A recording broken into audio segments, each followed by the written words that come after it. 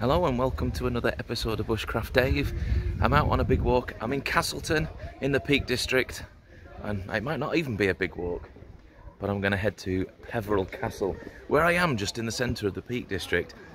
It's just up that road there that we end up heading to the starting point of the Limestone Way, which if you've seen some of my other videos, you may have seen me walk the Limestone Way.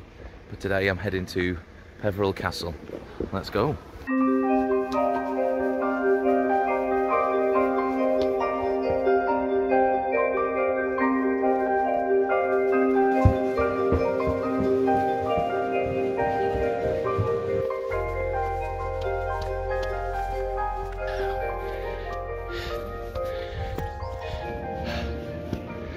Well, the walk up's pretty straightforward.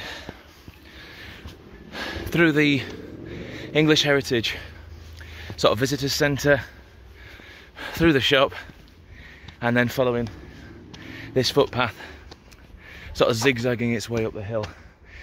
But you can see Castleton below.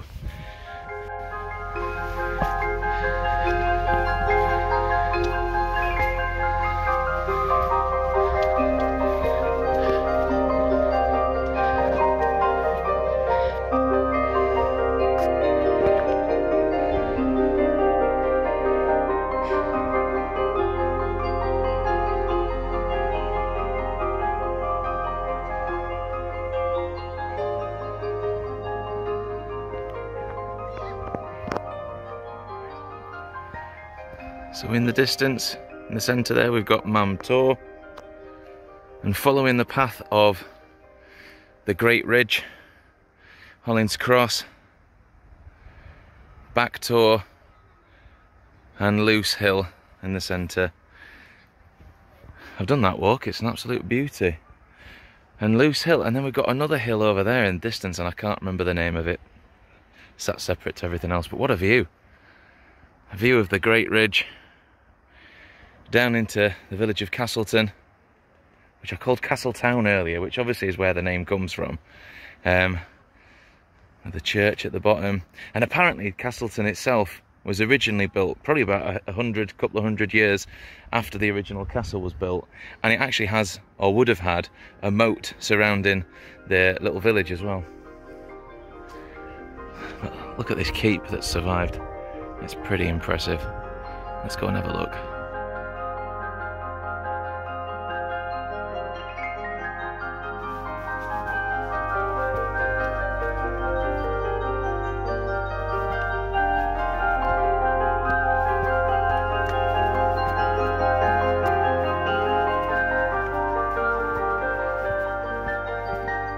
So what can I tell you about Peveril Castle?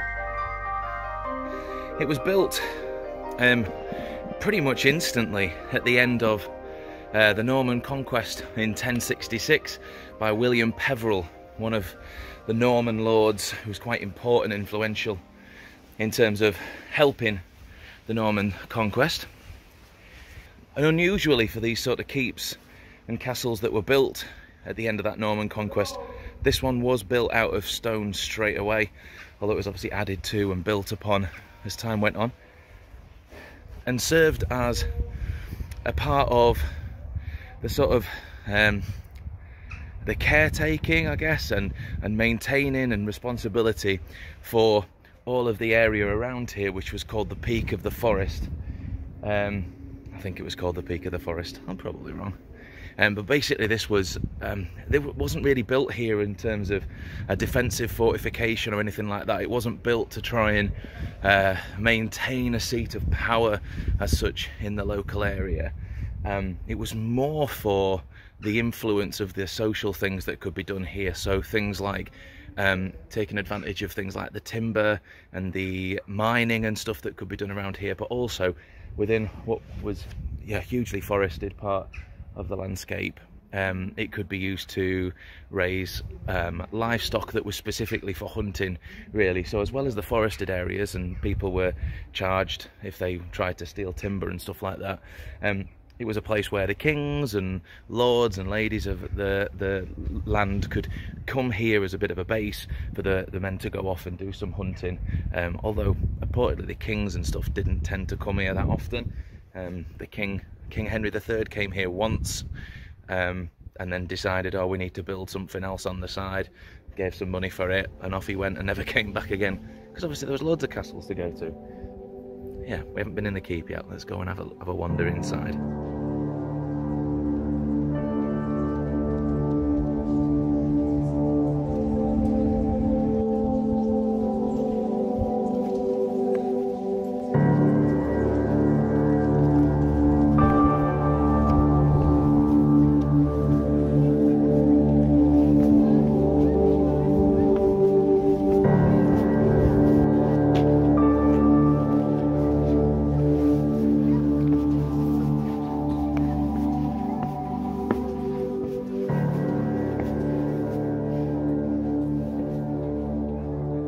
Here's something interesting. So for those of you who've seen some of my earlier walks and have seen me do the limestone way, you will see over the edge here is the route that is the limestone way. It is quite far down, it's pretty deceptive on the camera.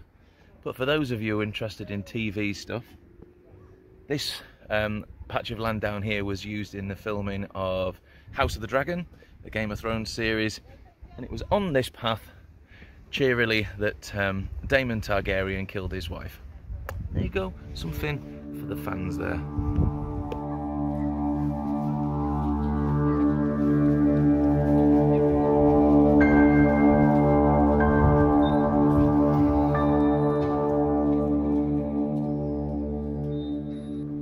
Inside the keep then. Apologies for being too specific, but it stinks of piss in here. That might need editing out. But maybe that's because where I am right now is near the latrine. And I wonder if some tourists have decided it's still active. Let's have a look. Oh, it's definitely in here, it stinks of piss. Let's have a look.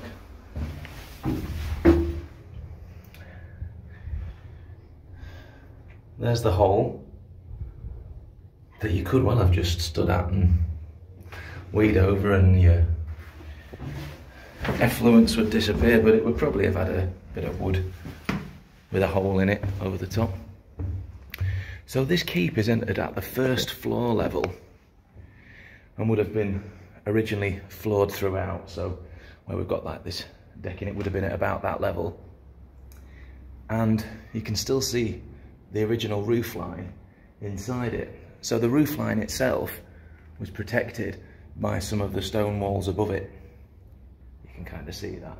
So that if there was to be any kind of military stuff going on here, that the actual roof of the keep would be fairly well protected. But what I can't see is if there was a wooden roof there and the rain hit it, maybe there is kind of a drain hole in that far corner. Maybe, we'll have to see. So we had a toilet. We had, presumably somewhere within this level, we would have had a fireplace. A really huge window, pretty cool. In fact, a couple of huge windows. It would have been pretty well lit in here. And then another little sub-chamber just off the side here. Oh. Maybe enough space to just put a little thin bed in here. Who knows? History knows, and I don't. But I did decide to buy myself the little tourist guide for Peveril Castle. It's £4.50, but actually really useful. I've just sat and had a read of it. So we can see there's another window within the roof line, but then you can also see there's another window above where the roof line would have been, and I think it was possibly reached by a ladder, or originally, I don't know whether we can see the there is a spiral staircase that goes up to another layer at the top, where there probably would have been a wall walk where you could have got right up to the top and had a look around. Let's head down to the basement.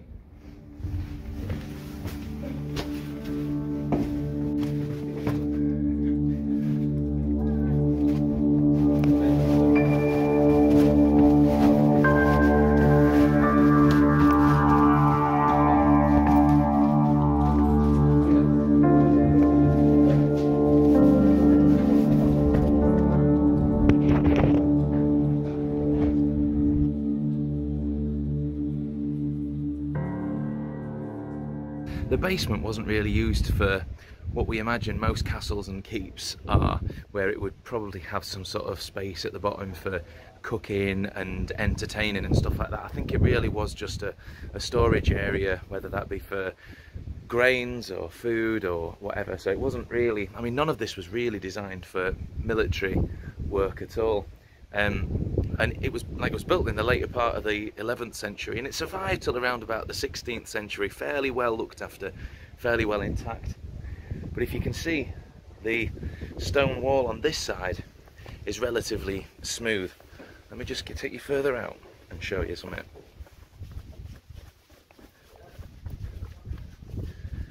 So the side of the keep that's immediately behind my head here, you can see is fairly flat stone, and that would have been over the entire surface of that keep. But in terms of at some point, whether it was to do with ruin or really it was that the stone was stolen off the front of it, but the whole front of that keep, all of it would have been lined really smooth, really neat, just like that side there. But you can see that they stopped at the sort of top corner up here. It's a pretty impressive keep, stood in a pretty impressive landscape. And I think that was the whole point of it, really. It was only really here as a bit of a status symbol, and to protect and manage the sort of local entertaining space. So there we have it, Peveril Castle, a little gem in amongst the Peak Districts, and another one just sort of ticked off on my little English heritage mini tour. Now we've got ourselves a little membership to it. It's absolutely fantastic. I've been near it so many times. I've been to Castleton loads. I've been and walked the Great Ridge, so I've walked Mamtor and all of that lot. You've got Winnet's Pass just near us as well. So there's kind of loads around here, and as I say, I've walked the Limestone Way and seen this, but never been able to actually come and visit it. And it's really cool. There's loads of space, there's absolutely tons of benches, so even though you've got the walk up the hill, there's plenty of places to stop and rest up. I definitely recommend it. Thank you very much for joining me. I hope you've enjoyed our little trip around Peveril Castle, and I hope you get a chance to visit it as well at some point. As for me, thank you very much. We'll see you in the next one.